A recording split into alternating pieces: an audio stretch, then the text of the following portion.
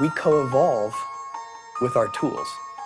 We change our tools, and then our tools change us. Certainly, the book has probably changed us more than any other tool. For 500 years, it's been this incredibly important tool for humanity. Books are the foundation of civilization. You walk into someone's house, what's the first thing you look at as a literate human being? You look at their library. This can sound romantic, but the feel of a book, the texture of the paper, even its smell, they are the best way of preserving information ever invented. But in the digital age, we really have to start questioning what a book really is, because they will soon cease to exist in large part. Technological changes are transforming the world of words. The very nature of information and the way in which it's presented is changing, and it's certainly an exciting time. This generation will still be attached, but a couple of generations down may not even know what a book is. Is the experience of sitting down and reading an entire book disappearing? I have some questions. Do I think that people read full books now? No. You know, unless it's a Danielle Steele novel that you're reading on the beach, I think it's actually kind of rare that people read a full book.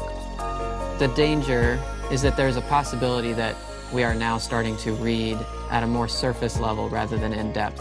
Our children, I think, are lurching from one entertaining piece of information to the next. They aren't learning how to think. Every aspect of the written world has changed, from publishing to writing, to selling and to reading. If books are the foundation of society, how does that change the world of ideas? And how does it change us?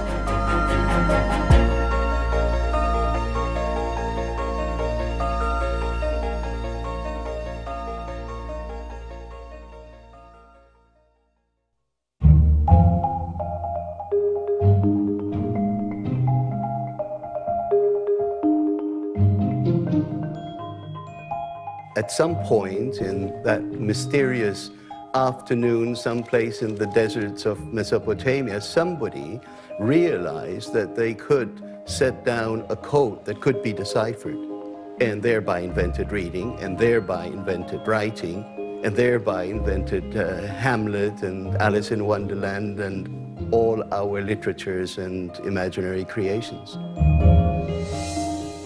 Writing was not invented to transmit literature, nor was it invented to write letters.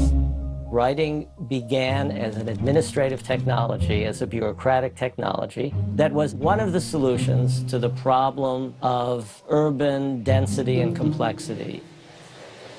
This is one of our most famous scrolls that charted the life and ancestry of Christ. Of course, it starts with Adam and Eve. We had scrolls, and people thought, oh, we can get so much information here in a single scroll.